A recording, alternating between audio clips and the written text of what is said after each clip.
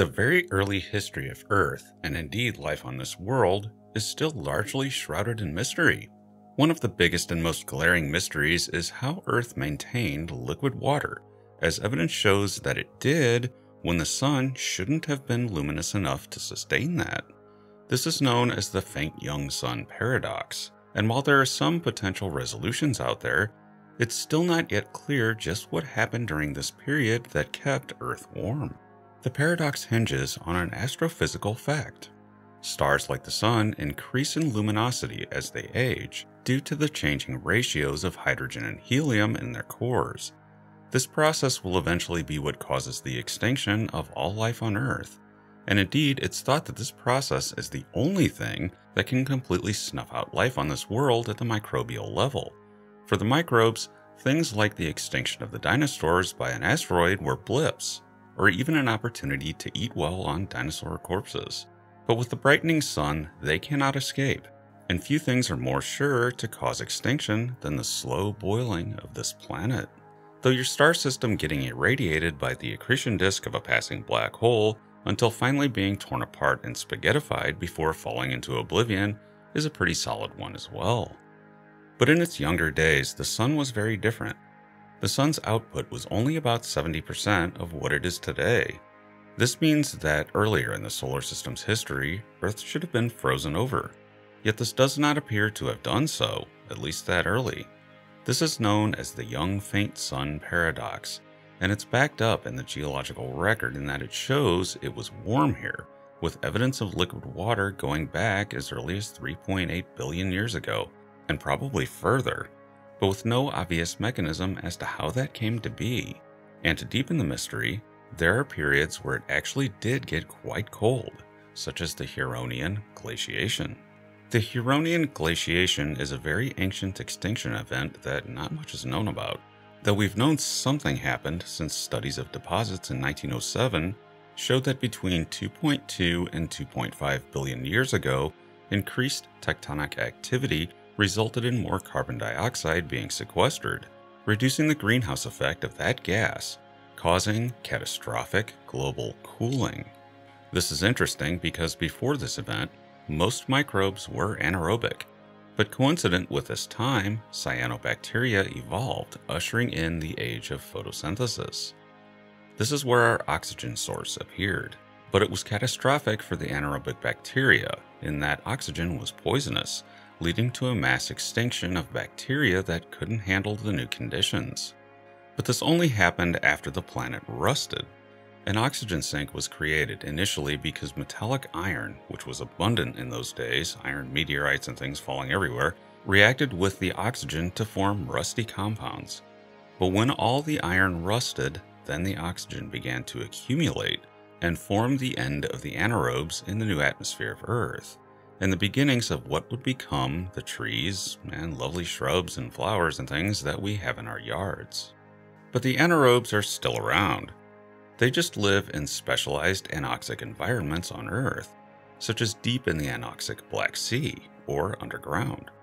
But ultimately, this glaciation was a rough one, and photosynthetic Earth life is thought to have almost committed suicide, as Earth seems to have almost completely or completely froze over, almost stopping photosynthesis. Somehow it survived, but it almost didn't. This creates a scenario where this is a potential great filter because of how situational it is.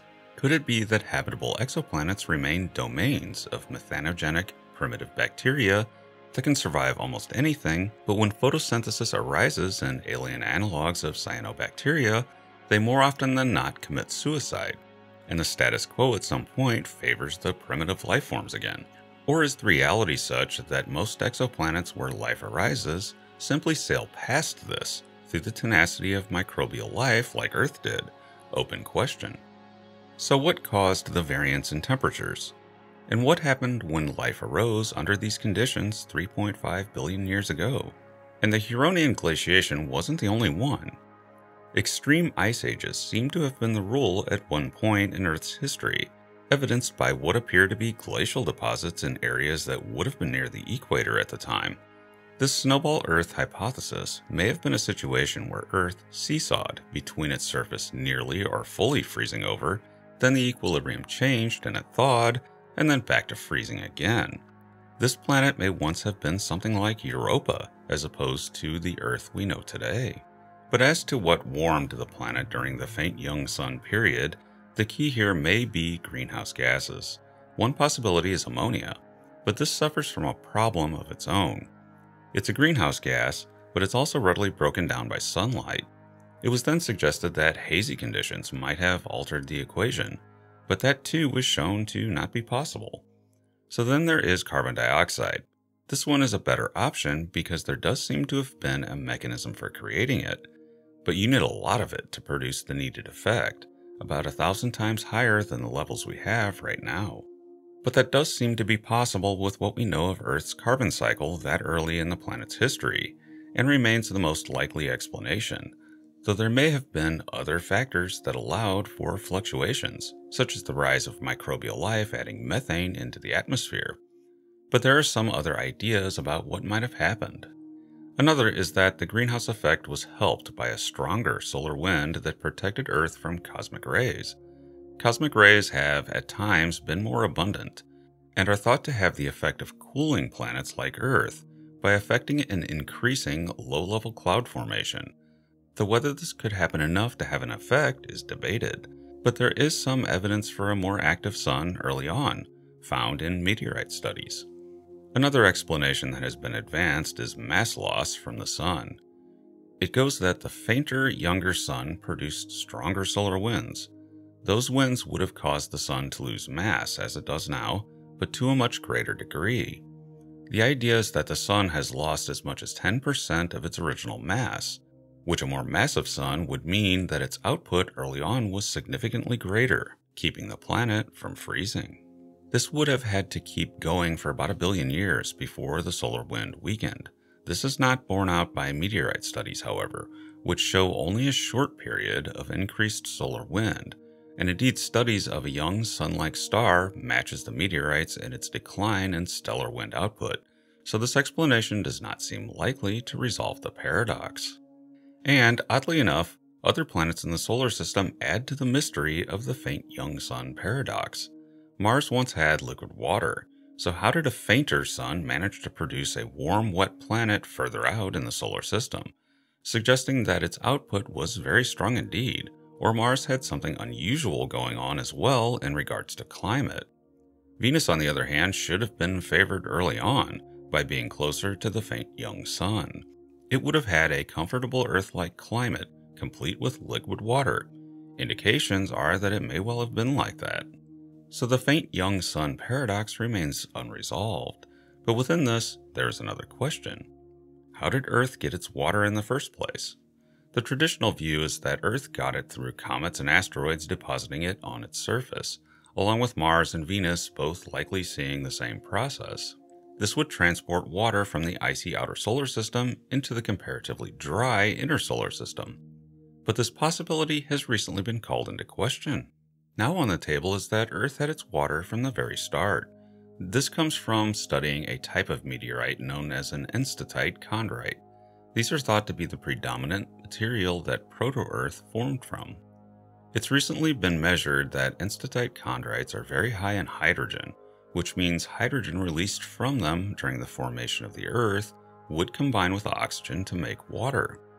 It's been found also that Earth's mantle contains a similar ratio of hydrogen as the enstatite chondrites, so it's possible that Earth's water was always here.